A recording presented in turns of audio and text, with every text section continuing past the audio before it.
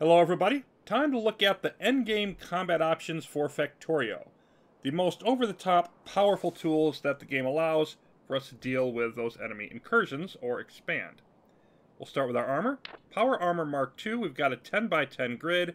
We're up to a 30 inventory size bonus, the usual enhancements to our resistances.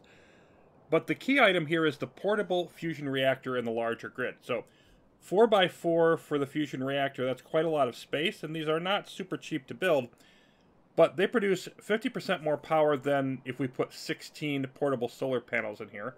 Plus they can run during the entire day, so they don't have that 30% energy loss that you would if you're running solar power. Combine that together, this is over twice the power. For the most part, this should be the only thing you use unless you want to cram in a small solar panel somewhere other, and it's hard for me to think of a good use case where you really want to do that. We've got the exoskeletons, of course, so lots of speed now with 5 of them around. A couple of the Mark II roboports. Those allow for more robots to be used than the Mark I. And we could add in some batteries here, some laser defense, or another exoskeleton, or whatever. But we've got plenty of speed, able to zip around very quickly. Really no need for that. Then we have our military one. And these 3 fusion reactors are not quite enough to power these 12 personal laser defense, but they will handle most of it. And then the battery storage here, 2 Mark IIs, more than sufficient to run these for quite a while if needed, making up the difference. So just a general, much larger upgrade in terms of our firepower that we can walk around with automatically. Then we have artillery. And artillery is just nuts because of the range it gives. Minimum range of 32, but 224 automatic range and 560 manual. We'll see the difference in a bit. We're going to look at the automatic first. And these artillery shells, they take up 1 slot each in our inventory. So they're rather bulky. Let's just throw a few of these in here. We can see the gun extending and it's turning. It's going to aim. Okay, it's firing off at this group over here. And they're getting irritated, they're going to come at us. If you do this, you want to be prepared for them to hit you. But it's just going to easily handle any structure that it might happen to hit. Let's walk out here with our lasers. And nice knowing all of you fun bugs. Then there is also the artillery wagon option. If we just lay down some tracks here, slap that on, and for some reason these ignore the normal stacking rule. You can just stack artillery shells in this instead of having a larger area inside for internal. I don't know why that is. It's just sort of Factorio logic. Now let's try the manual, because they only have that limited range, limited being relative, they will automatically shoot at. But if we just sort of paint an area like this, you can see that's going to fire off over there. Let's see our damage. Got these little crosshairs of where we told it to fire. And incoming! So yes. We can just simply obliterate things from a very, very long distance, and this is often done for people who like to go past the rocket launch. You simply take a wide area, take a whole bunch of artillery, clear them out. Very useful, obviously, if you want to defend your walls and clear out enemy expansion automatically without having to actually go out and do it each time. Then you can have artillery near your walls to go out and make sure that happens long before they're actually going to reach you. And once again, our lasers handling the task there. This fun fellow here is the Spidertron, the ultimate combat vehicle.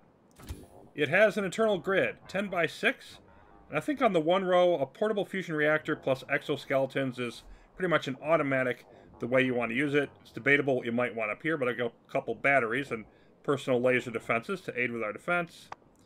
It is capable of requesting items logistically. It's basically got this internal little buffer chest thing going on, so it can handle all of that for us. And we can just send Spidertrons out, for example. We can control them remotely, we can control them in packs, and so they can go out and literally do construction tasks. Like they can go to an area and build a solar farm. They can go to an area, drop down a bunch of landfill to fill in a lake. Whatever, remotely, without the player even going. Then it can also auto-target. We've got the rockets here that I'm using. That's just because it's what I had on hand.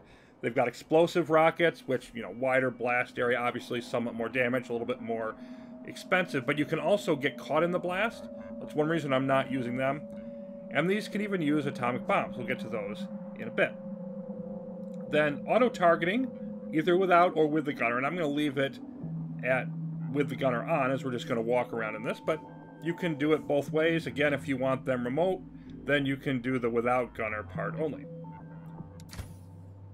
And these walk over any obstacle. Over cliffs, over trees, over your buildings, over trains. You will not ever run into a train if you're in a Spidertron. They can try to walk over water, but they can only cross short distances, can't even think about getting across to this. But there's a pack of enemies down here, stuck on an island. We can demonstrate this. And we are going to switch our armor out, so that we are using our combat armor. So we have our personal laser defense, plus the personal laser defense from the Spidertron, plus all of its rockets, and each of these rockets will fire sequentially. So we can literally just walk into the enemy here. And voila. The lasers won't target anything that a rocket is already firing at. So they just simply take care of that business, and you just literally don't have to worry about firing. There's no internal fuel that's needed for this, unlike the tank and the automobile.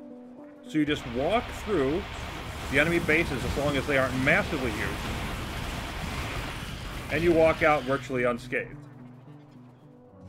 Let's take out a couple more good-sized bases here, at least decent for our particular settings. And if we were doing explosives, the explosive rockets, I'll head down to one that's even a little bit bigger. Then what we would do is we would more hang around the edge of them and just sort of circle around so we didn't get hit too much in the blast radius. I'd like to come in within the area itself, perhaps a little bit close to the edge, but just blast, blast, blast away. And in all of that, you can see how much damage we've taken. Barely any at all. So as long as our rockets hold out, we can just sit here and flatten the enemy to our heart's content. Occasionally go back to rearm, do a bit of repairing every once in a while, but it's very, very low maintenance. Then there is the atomic bomb, a weapon that is expensive, extremely powerful, but also requires care in using. To build these, you need 30 of the good uranium, the uranium-235. You also need explosives and a rocket control unit, so it's not cheap. You can see the various area of effects there. It's going to destroy cliffs, and has a very powerful explosion, which does more damage in certain ranges, and then expanding out. You can see the largest one is a size 35 area of effect, but it still does significant damage out that far. It's very easy to kill yourself with these, especially if you decide that you're going to put them in a Spidertron and set it to automatic targeting. There's a pretty popular meme or set of memes that goes around about a Spidertron just hanging out in your factory near a heavy production area, maybe a bunch of assembly machines, maybe a bunch of smelters. A lone enemy unit comes in, or maybe a small group of biters or spitters that fires off the bomb, and look, I destroyed them! Along with a nice big section of your factory. But up here, there is a group of enemies, a moderate-sized base, that I'll use as a good testing ground. I want to fire this near the middle. There we go, and then we run away. And boom, there it goes. Okay. We return. And there's a few stray stragglers, some of them from other nearby areas. But as far as this cluster, we have a smoldering crater. Literally smoldering. And that's it. So the combination of these tools, pretty much any amount of enemy. Once you've got a bunch of artillery, and you've got Spidertron, or you've got a pack of Spidertrons if you want them, atomic bombs, purely optional, just for the LOL factor, pretty much, you can handle any level of resistance you're going to see in Factorio. And going forward, now all we have left to do is launch the rocket and win. So that will be coming up in the next episode. Thanks everybody for watching.